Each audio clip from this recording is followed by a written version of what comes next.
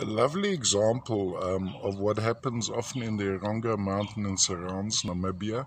We have a pseudomorph of goethite after siderite. So this would have originally been a large, almost cubic crystal of siderite, which has been replaced by goethite.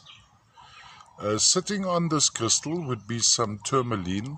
I expect in this case, if you shine strong light onto the tourmaline, it wouldn't be the shell, so it wouldn't be the black tourmaline, maybe an albaite tourmaline. There you can see the underlying form of the cube of, or the original siderite crystal, which has now been replaced by the goethite. Then on the side here we have a variety of beryl.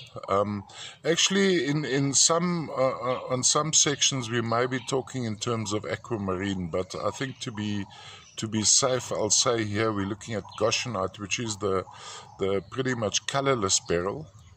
Of course, beryl in the various colors, you have the turquoise color, which would be known as aquamarine, and then you have the yellows as heliodor, and the reds, I think, is the morganite, and then you get the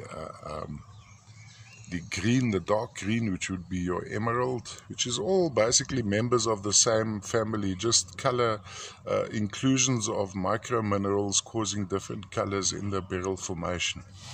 From a display point of view, quite versatile. So what my main focus would be to show off the cubic formation of the whole specimen as such, because this is pretty much one a siderite crystal which got replaced with a few hangers on as a little bit of tourmaline, but the main focus, of course, is the siderite crystal. There you can see clearly the crystal form, the cubic crystal form, and hollowed out and filled up with some tourmaline, a little bit of goshenite or beryl, all the way from the Eronga and surrounds Namibia.